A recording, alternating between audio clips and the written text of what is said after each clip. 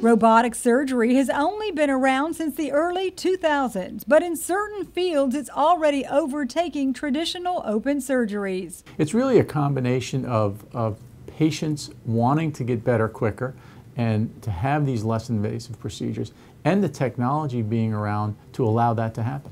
In the past, surgeons made large incisions just to reach the organs they needed to operate on. It meant big scars and long recovery times, until high-tech robots like the daVinci system at HealthPark changed the game.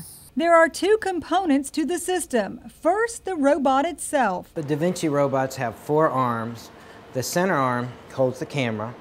Then there's two left arms and 1 right arm. Separate from the robot is the surgical console. The robot captures the surgeon's movements, then carries them out. This allows for much less tissue damage, much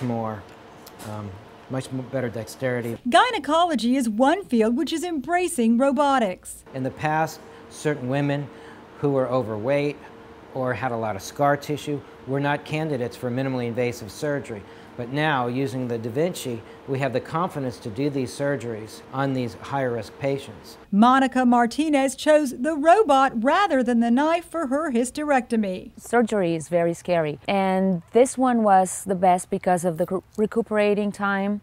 I was in the hospital one night. With technology at their fingertips, surgeons are delivering maximum results with minimal impact. For Lee Memorial Health System, I'm Amy Osher.